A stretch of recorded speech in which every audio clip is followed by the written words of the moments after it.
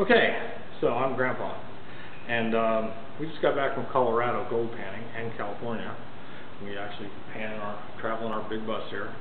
And while we were in Colorado, we encountered a couple of problems. One is there's not much gold there. Two is Cache Creek, it's dirty, nasty, and it's really no fun.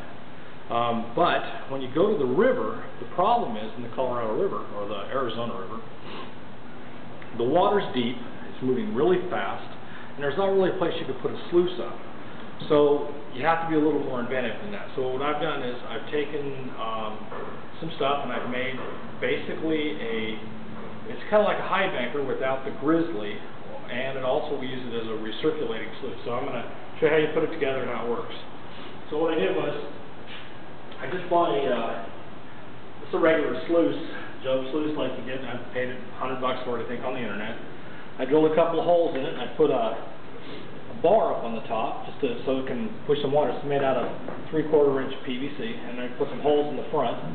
You can see it's just held on with some wire ties, no big deal. And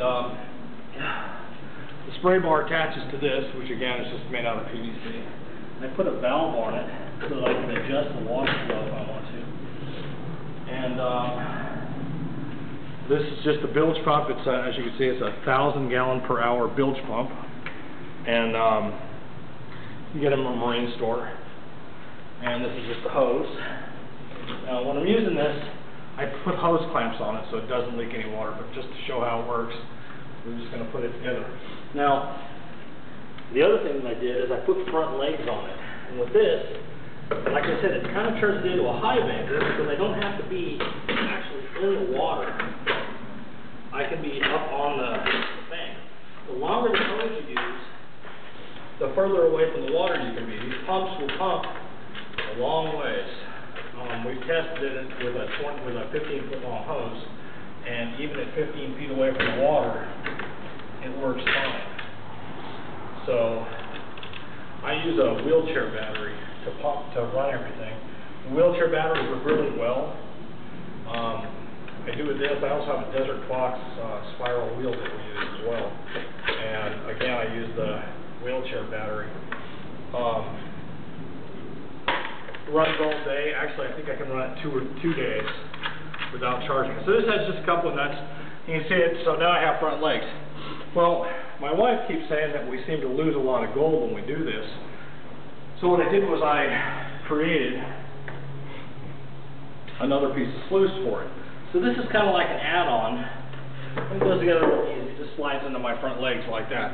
So what I do is I use the same rippled rubber up on the top, a piece of screen, and underneath that a little piece of carpet. All this comes apart. What I do is I just drill some holes and use nails, and my riffles are just pieces of wood that I've cut triangle shaped. And again, to put it together, you just slide it back down the hole, and the nails hold it all together for you so nothing can come out. And it's pretty solid down against everything. So the idea is you turn the water on, and the water runs down the sluice, into this sluice, and out. Now if you want it to be a recirculating sluice, I do it a little different. I don't use this piece. And actually, I use something other than a 5-gallon bucket, but this is good for demonstration. A 5-gallon bucket fits in right here. You see it actually fits really well.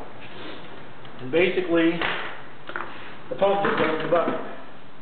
And so now what you have is a recirculating sluice that pumps 1,000 gallons an hour, so it says on the pump. This works pretty well. I think before we go this time, I'm going to replace the pump with a little bigger, probably 1,500 gallons an hour, and make the holes up at the top a little bigger. And I might design a grizzly to fit on top of it up here so that I can just get a little more material through it. In about a week of panning gold, we did actually accomplish some. That's our gold production, you can see in the bottle. This is about a week and a half at the Arkansas Head River, and right at the top of the river actually, and also it's a little bit in California near Angels Camp. So as you can see, this is really fine gold. We use the sluice, and like I said, we use the Desert Fox. The Desert Fox will get gold that is it's shamefully tiny. along with the bigger stuff. But it will actually, we're amazed. We use a magnifying glass sometimes actually to get it out of the pan, but we save it all. And that bottle is 0.3 of 1 gram.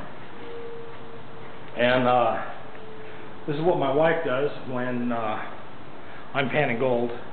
She's an artist. She paints. This is a picture that she's painting right now as she falls over the chair. Here's what she's painting it off of. This is a place that we were at.